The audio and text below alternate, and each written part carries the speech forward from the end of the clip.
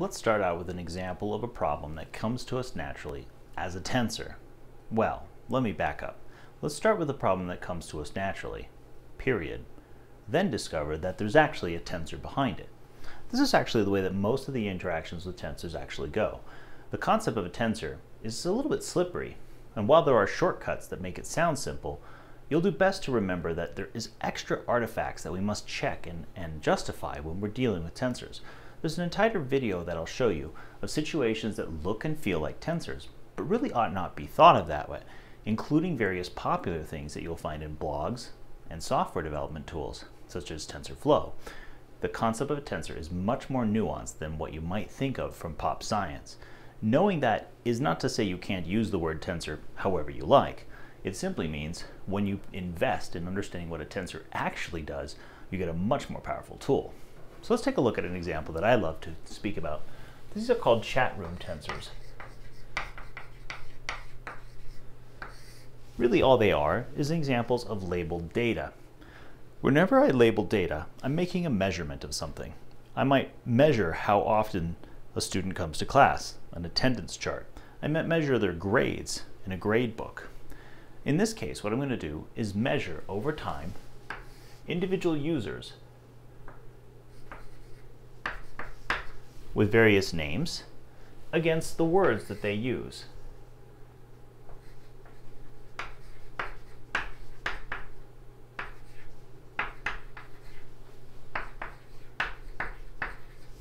My dictionary might be quite large or quite small, but whatever I do, I can label my data this way. I can even think of clustering the types of data together if I have some dictionary understanding. But let's not put too many constraints on it. For now, it's just labeled data. The conversation happens in a chat room. Well, if you don't like the word chat room, just think of a message board, Reddits, whatever, blogs, just a place where people interact and they create text or videos or conversations. We take the labeled data and we slice it into time slices. Each time slice gets labeled by when it happened.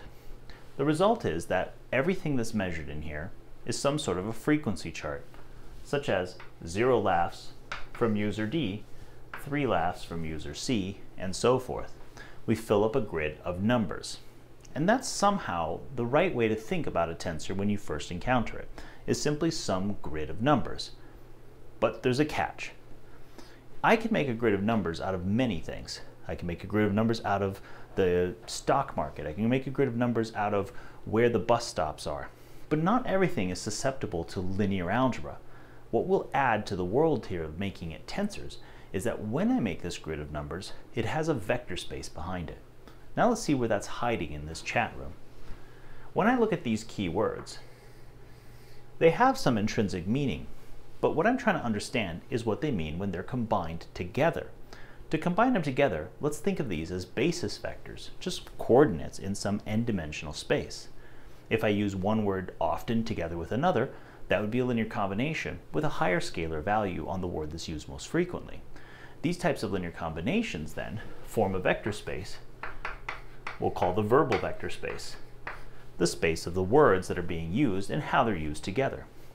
Changing that basis is to change the words with sub-phrases, maybe even gibberish in the sense of it's just a machine listing of these words. They're not full sentences, but they capture the way that we might manipulate and see if we combine these words, is that the topic of conversation, this combination? So already we see a justification for taking this axis of this grid and describing it as a vector space with an implied basis that we started out with when we labeled, but now we're getting rid of that basis in exchange for a more interesting basis. The same thing can happen with users. We're not necessarily interested in individual users when we're collecting data. We might be looking for patterns, groups that work together, or people that tend to be with one group, and sometimes, in a little probability, with another group. So once more, we can create a model in which our data has these axes also as a vector space. This will be our users.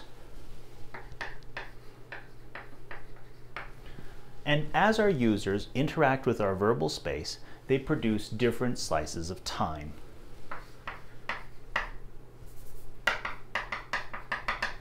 Now, time itself may surprise us as a vector space. Now, surely we can think of this Unit 1, Unit 2, Unit 3 as being different units of time. But what would it mean to have a linear combinations of times? Well, there are plenty of applications where you shouldn't be doing such things. But the point is to say, does the questions we might ask allow such a question? And there is at least one where this is a natural thing to do. When conversations are occurring simultaneously, you're sampling from people sending out tweets overlapping each other, the conversations are actually spread out over time, mixed in with multiple other side threads. Whenever you have this sort of interaction, you need to start thinking about a linear transformation that brings this to a different basis, combines the time in a new way. This here can also be a vector space. So we have three spaces that label our axes. So not only is this a grid, but it's a grid which is a bit like Jell-O. We can change the sides. It's not a grid that must be kept rigid. We're going to change the basis of all three of these sides of our grid, and that is when we cross the threshold into tensors. If all we did was keep it like a sterile bus chart, we wouldn't call that a tensor, because permuting the stops on the bus, rescaling them, and taking linear combinations would certainly confuse any bus rider and would be absolute foolishness. You wouldn't attach a vector space to a bus schedule, but it does make sense for this application of discovering conversation topics that we take linear combinations on all three sides of this tensor. Now later on in the course, we're actually going to study this precise example and adaptations of it in the form of a clustering question. That is, we'd like to separate the different conversations that are going on simultaneously. This has actually been a topic of study for about 60 years. Surprisingly, it's not one that started out in data sciences and statistics. It actually occurred in old mathematics known as the finite simple groups. That'll come up in a weird story, but it doesn't matter. The point is, mathematics is a tangled web. You benefit from learning from various fields. Tensors, being something that transport themselves well amongst fields, are often the carrier of these connections. Let's look at another example of a tensor where the same idea has to be going on. We're going to have multiple axes framed together. We'll call that the reference frame, or simply the frame, and each one of those axes is labeling some vector space. We'll get into more of the subtleties in a minute, but this one already did that. Let's see if we can produce another one from a completely different field. Okay, behind me is a drawing meant to be a flat sheet of paper, like a disk. And then there's a point that we're going to add to this disk to take the disk, combine it with a point, and turn it into a sphere. But a sphere can be drawn lots of ways. There are many spheres that are just, say, a tissue box shape. There are spheres that are perfectly round like a tennis ball. Then there are spheres that look a little bit like my snowman back here. What's the missing ingredient that we need to describe this? The answer, perhaps surprisingly, is a tensor. Now, it's one of the most old tensors out there. And so in some sense, the notation that we have for tensors owes a lot of it to how we ended up writing these sorts of equations. But that takes a little bit to unpack. The full formality can be found in a couple of great sources. First, I'd recommend something as simple as Calculus on Manifolds by Michael Spivak. It's a wonderful short book that takes you through the tour of the kind of geometry that you need when you want to think of these sorts of curvatures. The second source I'll put in the link is a video by our own Clayton Schunkweiler that went through a very nice description of the tensors that appear in geometry. It's a really short walk through all the topics in a way that feels engaging and quite colorful. Without saying too much, let's say the ingredients that are necessary here. When I create a topology, such as the box, the tissue box version of a sphere, just the shell, not the inside, it's completely indistinguishable from my snowman on the level of topology. Because topology, after all, doesn't care about where things are, just how they're connected. If you look at a train map, it's often drawn with the stops on a straight line, but the track curves all over the place. They're topologically the same, but they're quite different graphs. When you actually travel, there's curvature involved. Now, when I do this, the missing ingredient is known as curvature. And the mathematics to explore what curvature really means, it's a bit technical. It's calculus that you can understand. And we won't go through the details, but we'll go through the big summary, what it is that we need as a basic ingredient. What we fundamentally want to understand is why something is around it. Let's take a point right here, and let's suppose in our imaginary minds that we've drawn a little post-it note on top of this dot on our piece of paper. And as we take that and deform it into the shape that becomes our snowman, our post-it note goes with us. Now that post-it note is meant to demonstrate the concept of a tangent plane to this surface. It doesn't have to lie on the sphere any longer. It just has to lie on that point, just like the post-it note is stuck somewhere and it could flap around. But that tangentness is something we want to take advantage of. If I was to take and intersect along this curve along my snowman through this point, I could imagine that I have a local derivative on that line. And that derivative I could write on that tangent space. In fact, that's what the tangent space is there to do, is to collect the derivatives in all those local directions. Now this is two-dimensional, so there's only two directions that I need in order to span that entire post-it note. That is, there's only two derivatives that I need to know about. They don't have to be at right angles or anything special. Now what should we call these? There's lots of choices, but the ones that we seem to stick with the most are notations like partial derivatives in the x and the y direction, or other coordinate systems. These are simply basis vectors of the tangent space. In a formal sense, they don't mean anything. And in fact, we know that when we do the integration, the little dx isn't some number. It's just a placeholder for a formula that means to undo the derivative. Nevertheless, it's a catchy notation. These are just vectors placed on the tangent space that span that whole space. But now what do we want to do is combine these effects. Notice we could take derivatives multiple ways. Take the x, then the y. Take the y, then the x. But there is an issue going on here. There is some kind of cancellation. What we have going on is known as cycles and cocycles. When we try to think about how things are moving around, if I come back to myself on a cycle, I would want that to cancel out. I could contract that away to nothing. In that same way, what I create when I put all these different derivatives on there is a chain complex of cycles and cocycles, depending on the context of whether one way or another, dual or non-dual. Because of that, that means that I have a plus-minus system going on in all my summations, an alternating sum. And so the right thing to do when combining these partial derivatives to create higher and higher derivative powers is to combine them with a cancellation property that's alternating. In particular, if you use the same letter twice, that will be 0. This is the boundary condition.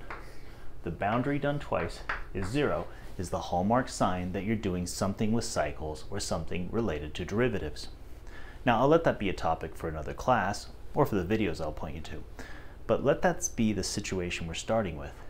Now what we want to do when we take second and third derivatives is combine them by some mysterious product. This product has to have the property that dx dx goes to 0. And that sort of fights our intuition. So we change the notation with a brand new product symbol called the wedge. These go to 0, these therefore go to their minuses when we swap them. If you add them together and distribute, you'll see that that's the only way that you could actually make them both satisfied at the same time. This is called the wedge product or the alternating tensor product. It's an example of a fixed basis for all the various powers of derivatives that we would take when doing integration or differentiation on such surfaces, often called manifolds.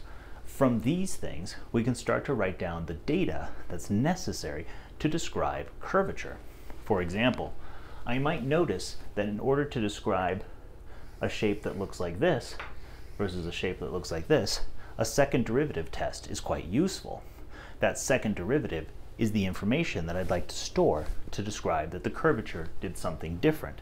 In that sort of test, what I now store are the linear combinations of these basis vectors. I make vectors that look like this.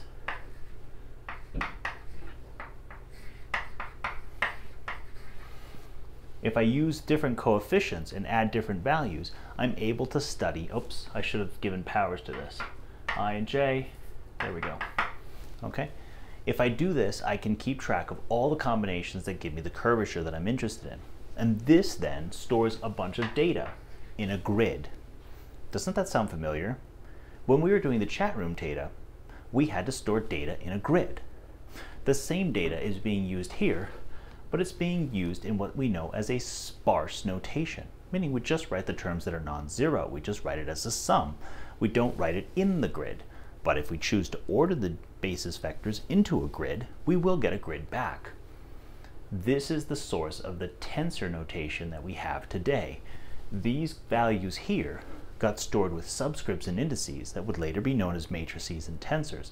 And now every place that we see matrices and grids, we call them tensors because they relate back to this tensor product. By the way, historical note, before that, the notion of tensor that Hamilton came up with was all in the service of quaternions, which was his darling. He used the word tensor to mean something that's the length of a quaternion. Why? His main idea was if you have some kind of quaternion, the length would be how much you'd have to push it down by to get to length 1. You'd have to stress it, tense it, to make it shorter to have length 1. So the tensor being the length was just the right name to come up with. He also invented words like versor and vector space, and many other words that are used elsewhere. That said, the length of a function, or of a vector, is often a very different looking symbol. This doesn't look like a grid of numbers at all. It doesn't look like anything related to this.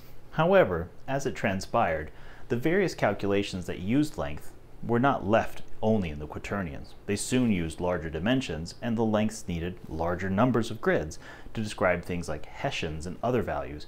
So it soon became the name for anything that was taking something like a value out of a grid, a norm, an inner product, anything like this, was superficially called a tensor. By the time that Levi-Civita and Ricci came along, tensors were simply anything with a grid. Okay, let's move from here into physics. You may think that coming off of geometry and curvature, the right thing for me to talk about next is Einstein's curvature. The curvature of space is what Einstein used to model how gravity works. It's a wonderful topic. But as far as tensors go, it's rather on the bland side. It's a pseudo-Riemannian inner product. 1, 1, 1, 3 spatial vectors, and 1 hyperbolic for the time vector. That's not impossible to use or too difficult to use. It's sort of just one step away from being the obvious thing to do.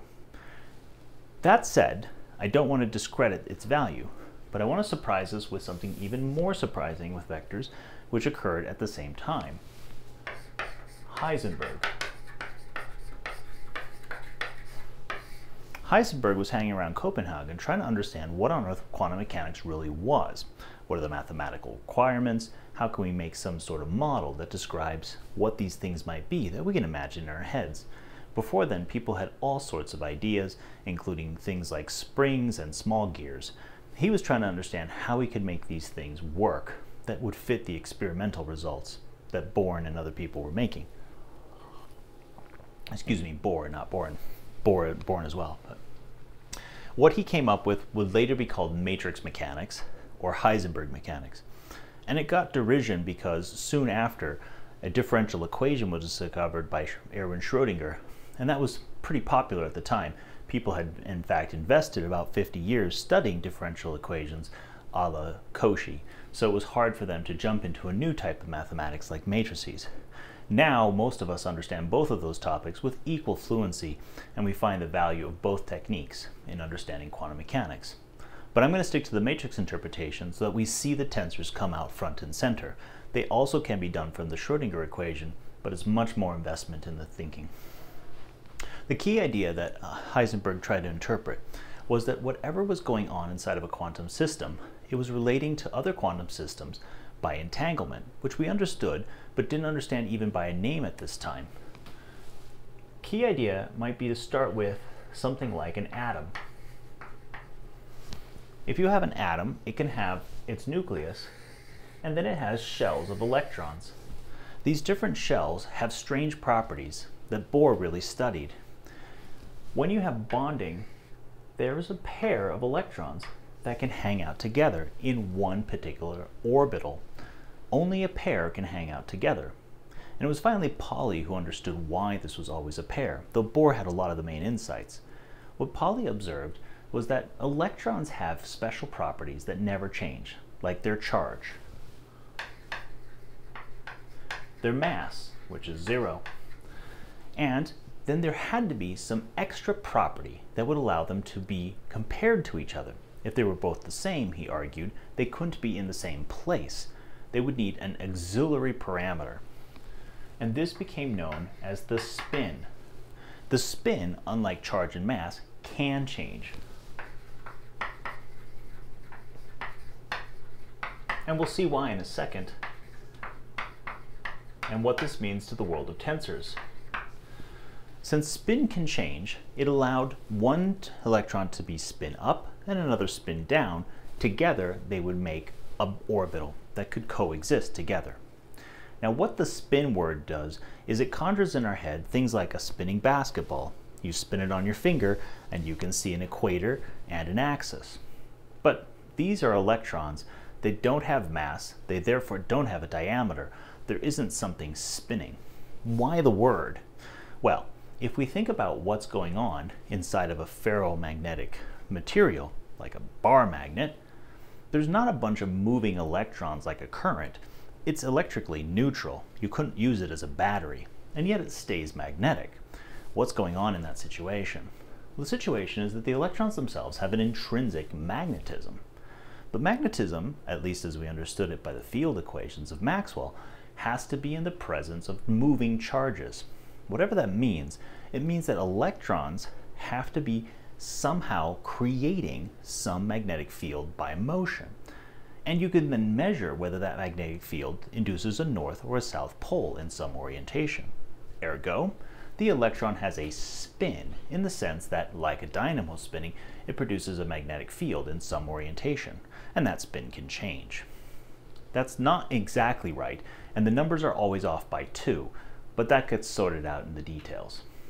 Let it be said now that there is this quantity called spin that allows two electrons to, in a sense, magnetically glue together like north and south poles do. When this happens, we get an orbital. Whatever model in your head that is, it now gives us the initial ingredients to do some interesting mathematics. Let's consider that we make a vector space with a basis out of these two creatures. Now I'm going to use some notation that was invented by another physicist, Paul Dirac. What I'm going to do is glue together these two basis vectors. These are called kets. And the notation will become more useful when I give a lecture on what bracket notation means. But for now, think of it as a version of this story, only now we've replaced u with the symbol arrow, and because we're already using arrow in some way, we just need to put a symbol around it to say I am a vector. For now, you can think of it like an arrow. However you wish to think of it, it's the notation we'll be using. So this two-dimensional vector space is gluing together these two possible spins that an electron can have. So whatever an electron is, it's an element of this two-dimensional vector space. Well, at least if we ignore these two constant values. The parameters we need are all here. Now there's a few subtle things I should say here. For example, there's also an inner product that's Hermitian on this vector space, and that everything in here has length 1, so it's a projective argument. If you don't know what those words mean, it doesn't matter. What we have now is the concept of creating one particular electron that can have one of this position or have this position, one of these two basis vectors. We'll come back to what it means to have linear combinations in a minute.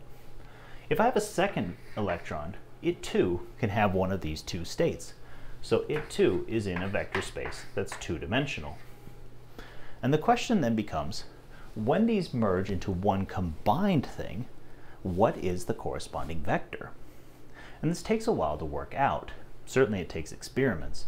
But the surprising thing is that the right model is to take your vector space C2, your vector space C2, and combine them into 2 by 2 matrices over C by taking the first vector paired with the second vector and multiplying it by U, V, transpose. I'm assuming the vector is written as a column.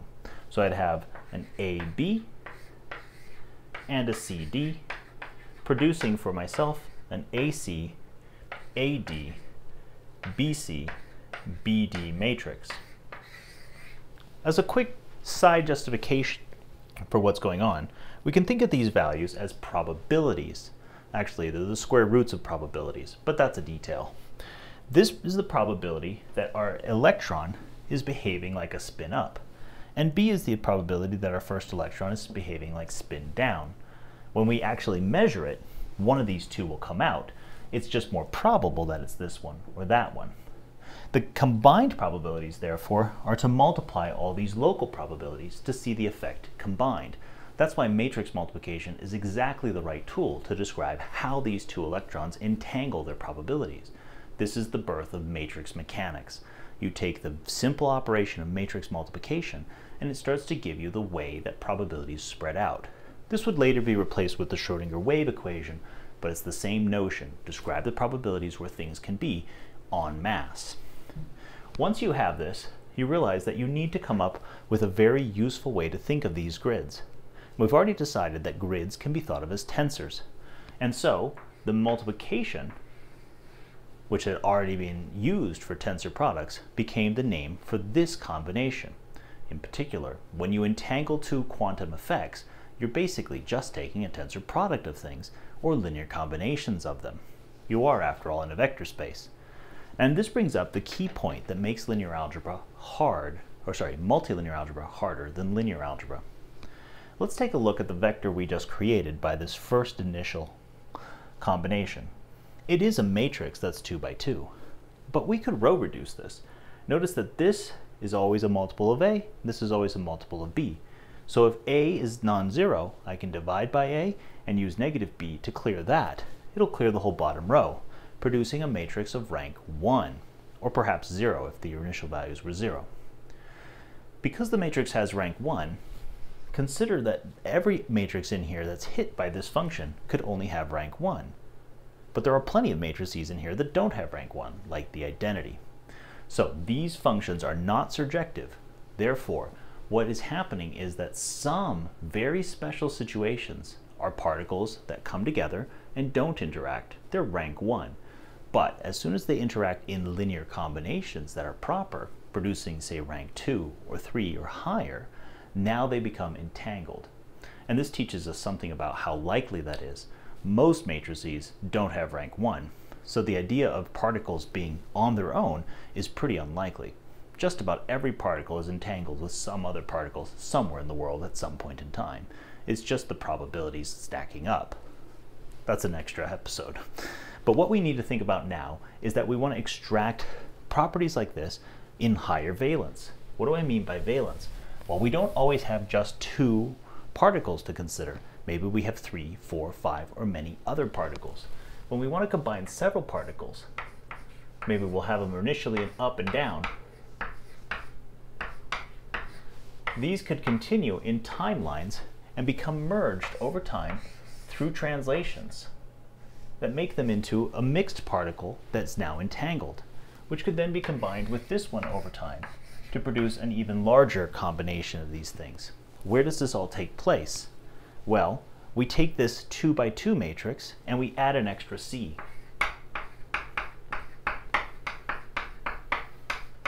And what we reach is now going to have 2 by 2 matrices, 2 rows, 2 columns, and 2 depths. I'll just draw what that might look like. But values that we write like this tensor are exactly the ways to model these delicate entanglements of 3 particles. This gets way out of hand if you just keep drawing it like this. We'll soon start to use little pictures.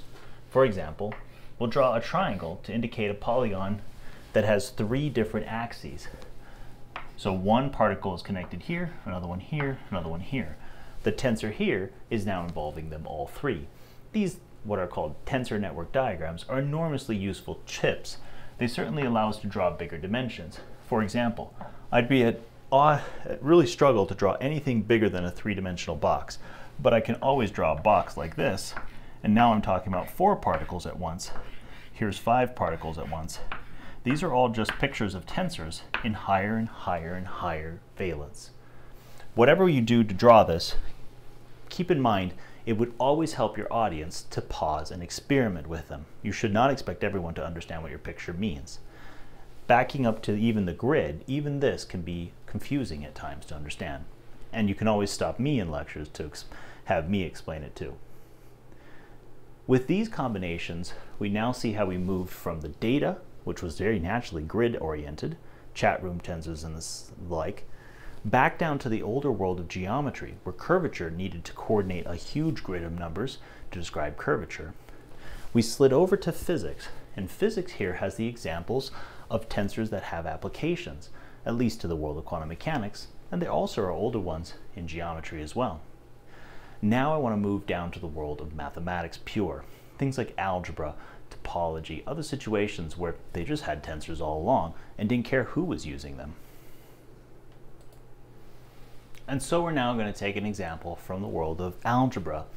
Now don't get frightened away, I'm not talking about extreme examples like group theory and so forth. This will be algebra that you've known from your experiences in undergrad perhaps.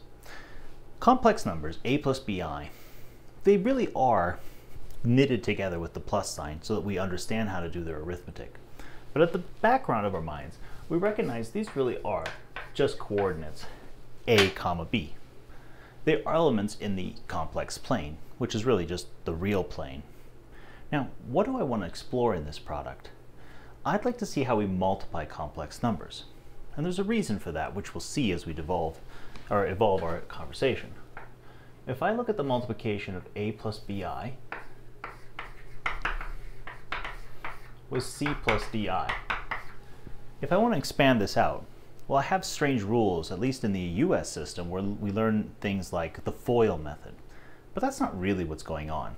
Let's keep a visualization of what's happening.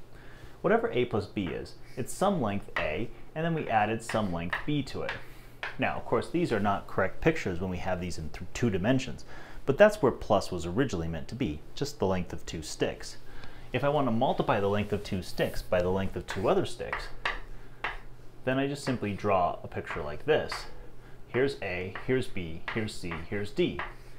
And the whole point of multiplication was to tell us that the value of this product could be, the distributive law was to tell us that we could work out the value of this total area by adding up the values of the smaller areas. AC, AD, BC, BD. And this is the first example of a multiplication table. You would have learned this at any stage in your elementary life.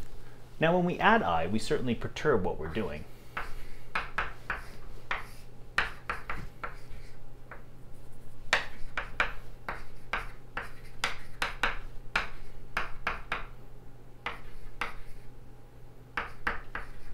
If we're honest to what we're just doing multiplication of length times width, partitioned into spots so that we can see how to do it on smaller pieces. But we follow the consequences through all the way. Whenever I take I squared, I start to remember what I was there for. I was there for it to be the square root of -1, or rather, that its square would be -1. And so I'm able to rewrite this as just minus. Now if you stare at this information, you may not see a grid of numbers. Or you might. Take a look very carefully at this being in a 2-dimensional system. Do you see it? Notice that this coordinate and this coordinate lie in the range of 1 on the x-axis.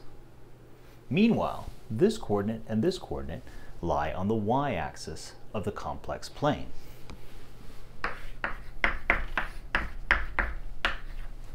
In particular, if I separate these into linearly independent parts, I start to see a 3-dimensional picture emerge. In the front, I have filled in values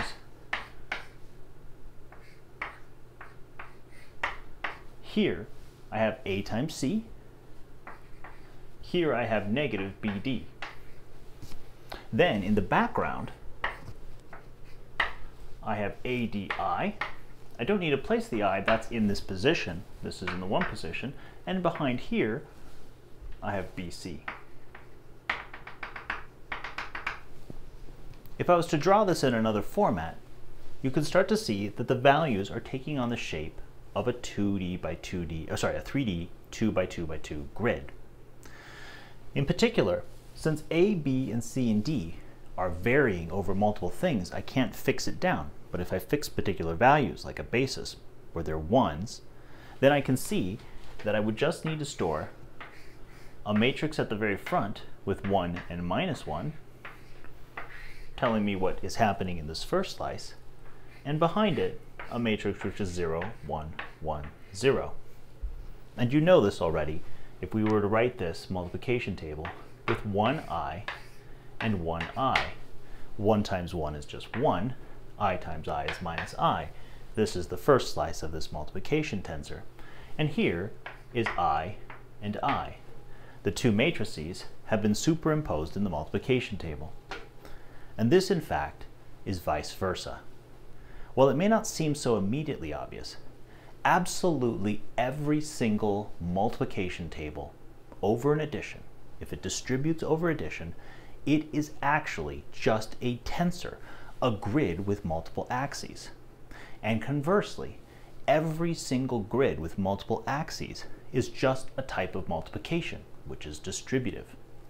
And this brings us all the way back to this need for tensors to have more structure than just being grids.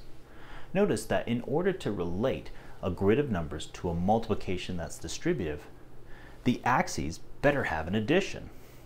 The multiplication is the tensor itself. The distributive law, however, requires us to already have split up lengths by an addition, and therefore we have to label the axes by something which we can add. Now, the addition of a vector space is actually over the top. We don't need vector spaces. We can make tensors out of just ordinary abelian groups and various other things, but that's a generality that's there just for the people who need it. The idea of using a vector space to label the axes of a grid allows us to connect it to the distributive law. Once we connect it to the distributive law, every single grid of data that we collect in this way has a story to tell in the world of algebra. Why should you care about that? The world of algebra is the computational arm of mathematics. Think about it. What equations do you solve? Even differential equations, set up polynomials, linear equations. Each one of these systems we then solve by the techniques of algebra. Algebra is just a bunch of tools to test how to solve an equation. We have to set up the equations and decide which ones can be solved. There's also a lot in there. When we solve with algebra, we have several techniques. For example, one of the techniques we have is to make enough numbers to guarantee a solution exists. 2 plus 3 equals 8, but 3 plus what equals 1?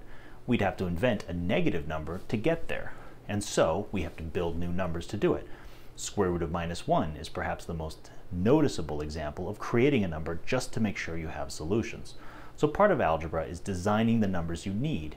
The second part of algebra is deciding which equations can be solved. Today that's known as algebraic geometry, because the way to know if it can be solved is often thought of by how the shape of that curve is.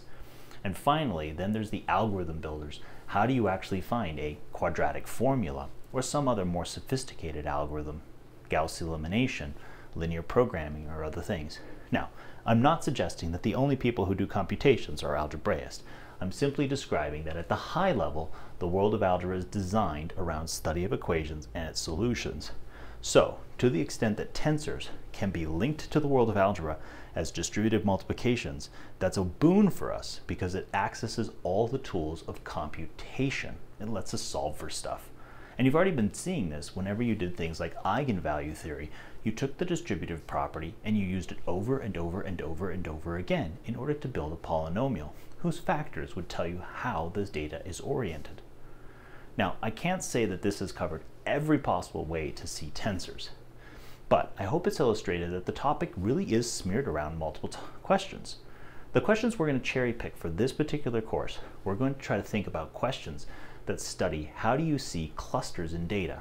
That's a very natural thing to start studying. After all, with linear algebra, we took matrices and we block diagonalized them or wrote them as diagonals. That's the first version of clustering. We're going to do more general versions, and it gets considerably harder. If we move to the world of geometry, questions that are in there have a lot to do with whether certain types of symmetries exist. Do you have a way to rotate something? Is your curvature sort of smooth or locally invariant? These types of things have to do with what are the symmetries of a tensor, the isometries, and so forth. If we move to the world of physics, some of the many applications include what are the possible entanglements? Are there some minimal states that we could create interesting materials with?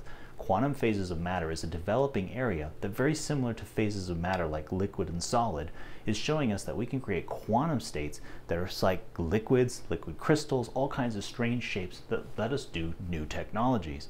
And at the foundations of that is, how do you wire together these tensors? And then in the world of algebra, there's a number of questions that emerge that are simply of the form: how do we minimize information, dimension reduction, what's the boundaries, what do we get that's an approximation, and lots of questions that are just purely on the mathematical scale interesting. I'll let you drive your interest throughout this. I want you to speak up and tell me what you're most interested in, but also reflect on what other people are interested in and file them back in your mind. Maybe someday you'll see an insight that lets you connect to something that you weren't even thinking about. That's the joy of mathematics. The network is quite broad, and it really deserves to be studied all together.